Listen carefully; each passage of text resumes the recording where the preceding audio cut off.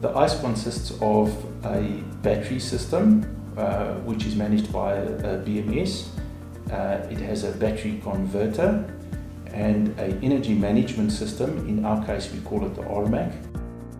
My name is Vromman. I'm lead for the ice project at BlueNova.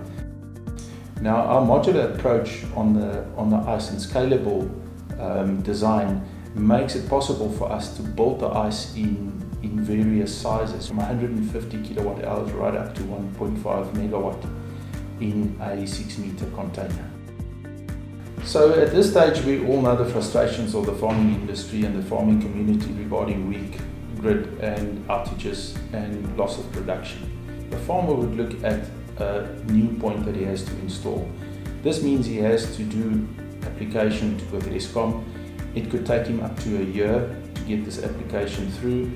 The cost involved with that could be anything up to 1.2 million. Now there are almost 8 different charges, admin charges on his bill every month, which can be up to 30% of the cost of his bill.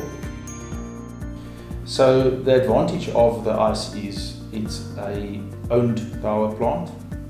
It can offer you grid support, which if you know there is going to be an outage, you can be ready with energy and you will not lose production. You can install it as a backup system. You can also use it in a time of use application where you have high demands in peak time frames, and you can then charge the system at night and discharge in your high peak demands. Power factor correction, which is not a huge requirement, but it can be done. And then also peak shaving, where you know you're going to switch on a pump, you can absorb the cost and reduce your bill at the end of the month.